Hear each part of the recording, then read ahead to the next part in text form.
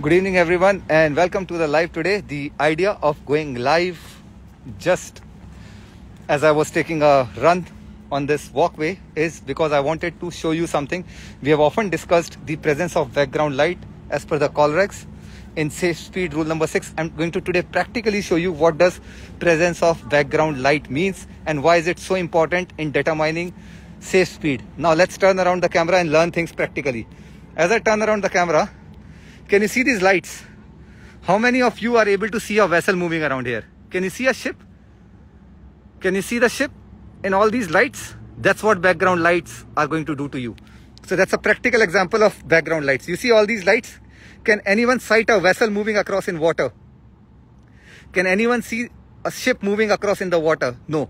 That's what background lights are going to do to you, and that's why they are part of your collision regulations in rule number 6 safe speed, that you have to be careful with the background lights. Now if I zoom in, can you see this ship? Now everybody can see. You see? That's the ship. That's what background lights can do to you. You see how difficult it is to see the side lights and the masthead lights? That's why presence of background. Now I zoom out again. Now you see? So if you are watching a ship from a distance, you will not be able to identify, especially with a naked eye. Now imagine it to be a scenario where you guys are keeping a lookout. Now you see, and all of a sudden you have been to chart table for a long time, and that's why it is said that do not spend too much time during the night behind, not looking outside, because you see, the moment you will come, if it is very close, you will not even be able to make out that there is a vessel over there. And now you see, as she's moving, you cannot see that she's right there. If I move the camera, you cannot identify, but if I zoom in, immediately you can identify. But still, you can see how difficult it is to identify these lights. That's why it is said presence of background light in rule number 6. That is what we mean by presence of background lights. Now further, we will allow this vessel to continue moving ahead, and we will try and understand what do we mean by overtaking by rule 13. Now can you see, as the vessel is moving ahead, we can still see the port side light and the masthead light. That means if you ever see this vessel in this aspect in the night, that means you can assume you are still crossing. You are still crossing. Why? Because you are coming up at an angle more than 22.5 degrees. It's still not more than 22.5 degrees above the beam, and you can still see the side light. So that means you are still crossing. Now let us allow this vessel to continue moving, and you will see slowly the side light will stop to appear, and you will see the stern light. When you start to see the stern light, that means you are more than 22.5 degrees above the beam. Now continue to observe. You will very soon see that the side light is no more available to be seen. So that's when you can say that you are not crossing anymore, you are overtaking. Now if you see, the side light is completely gone. You cannot see the side light anymore. So if you are coming up at a direction, now in this situation, you are definitely overtaking. Do you get my point? You cannot see the side light, you can only see the stern light. And now, again coming back to rule 6, it's even more difficult now to identify this vessel. Why? Because the background lights are going to affect it even more, because there is only one light which you can see in the night. If you are coming from the stern, then that is the stern light. So that is what it means by presence of background lights in safe speed. Can you see how difficult it is to now make out where the vessel is? You cannot make out the corresponding aspect. The only thing you see is one or two white lights, but they are very confusing, and especially from a distance. You see, at this distance, you cannot even make out that the vessel is there. You see, at this distance, you cannot make out that. And this is not far. This is less than 1 kilometer. This is half a mile. But if we zoom in, we can still see something is over there. That's why over the night, it is very, very important, especially when you are approaching a port, you know, to keep in mind the presence of background lights. And if you see coming yourself where you can only see the stern light of the vessel at night, you can definitely assume you are coming up at a direction more than 22.5 degrees, and you can conclude that you are definitely overtaking, like I explained to you just a couple of minutes back. So that was a very, very quick recap of safe speed as I was taking a walk over here on the walkway, and I thought that I'll share it with you guys. I'll show it to you guys practically. The presence and proximity of this harbor is going to allow me to conduct some wonderful practical lives where I will show you, as I see vessels moving in and out of Hong Kong, to practically teach you how the side lights they appear, how the masthead lights they appear actually in the backdrop of night navigation, and why is it so critical to keep a good eye outside the window even till date with presence of all the technology and what have you. So remember guys, that's why background lights are very critical, very important from the point of view of rule number 6, but also vis-a-vis with point of view of practical aspect. Do you realize with so much of lights, and this is not just Hong Kong, any approaching city, you will see the coastline completely lit up, and you will always find it very difficult to identify the presence of any buoy, any vessel, especially small vessels, and filter it out from the disturbance of the background light. I'll show you one more example. Let's see if you can identify. Let me see if I can get hang of a buoy here, because it's difficult. I don't think so there's a buoy in the proximity. Okay, there is a buoy over there. Let's see if you can filter out the buoy, if you can make out where the buoy is exactly. Can you see the light over there? There is a light over there. Over there, if you look into the direction of my finger, there is a green light which is flashing.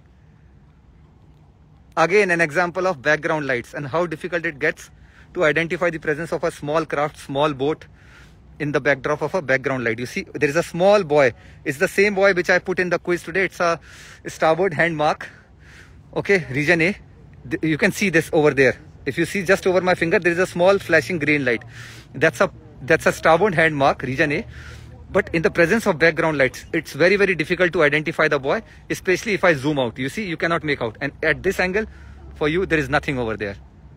So that's why in night navigation, it is very, very important that before you arrive in the port, and especially for the first time third mates or relatively people with less sea time experience, that you accustom yourself very well of how things are when you look at them visually. This is very, very important. You keep asking me what are the tips if you are there.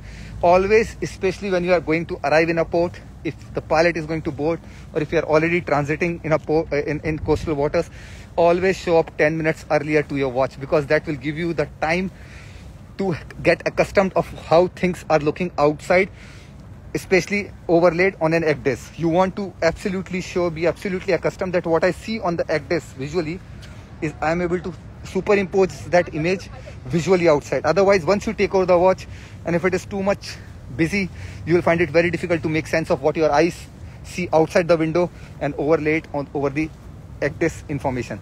So that was my cue, a very short live practical aspect of why the presence of background lights is so important and why it is mentioned categorically in rules of the road, rule 6, safe speed, presence of background lights. So I hope that gives you a better perspective. I tried to make it also clear what do we mean by coming up at a direction more than 22.5 degrees. I will do one more live sometime next if I see a vessel. Okay, one more example, guys. I can see one more vessel.